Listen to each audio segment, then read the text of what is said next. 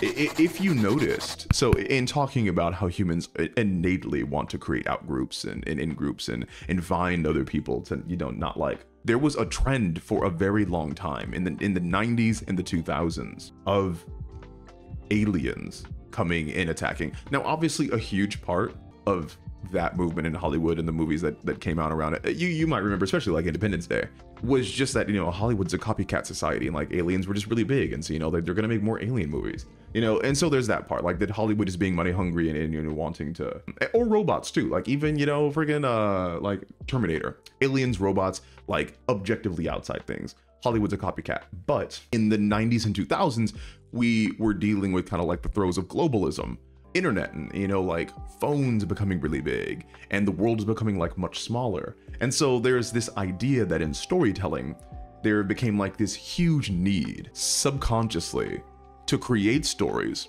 that in this era of globalization where everything was becoming smaller, the stories would create a common enemy to unify people. Because as we became more socialized towards each other, we started like disliking each other more. We got to meet new people and see their experiences, but all that did, well, not all of it did, but a lot of what happened was that we just became more bigoted as a group, right?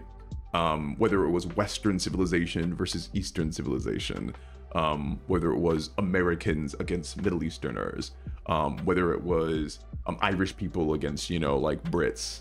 I mean, I could go on and on and on. Or even, again, like in community, there's, you know, tons of bias and prejudice all the time. You know, like South Africa doing apartheid. There were stories that became very famous of some type of outside force that unified humanity past all of our differences to be able to fight that outside force. And again, it could be aliens, it could be robots, it could be demons, whatever it is, but it was a huge thing in the 90s and 2000s to have some type of, and a lot of the times too, there was some type of like undertone of like the government being evil as well. And again, a lot of that came from the idea of the world becoming smaller, globalization, one world government, kind of fears like about that.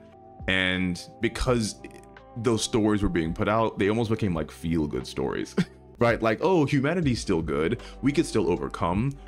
Someone's trying to attack us, but, you know, like, we have the ability to band together when, you know, like, our backs are against the walls and put aside our differences and be the better people.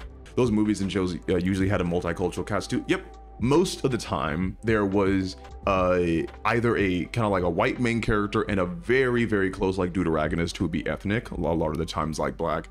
Or, I mean, in case of like Will Smith movies, obviously, then it was huge, the black guy.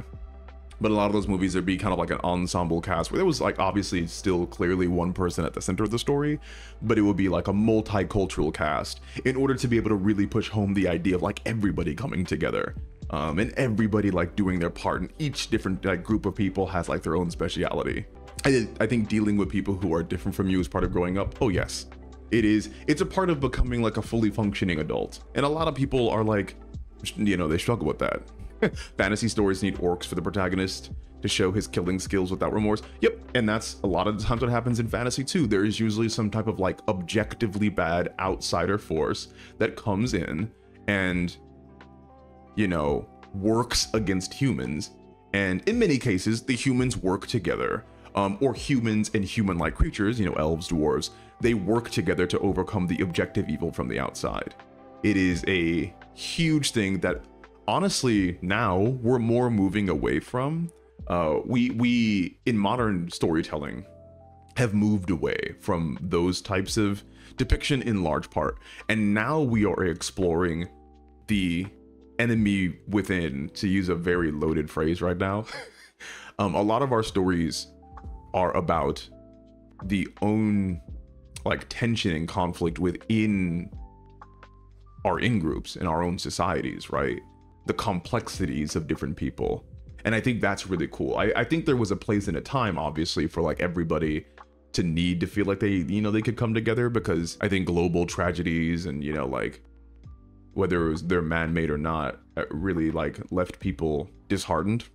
But I think there's a lot of value in being able to understand that people are multifaceted, and we will never have, well, maybe not never, but we probably won't have some type of like alien to sway us all together. We have to do the work ourselves.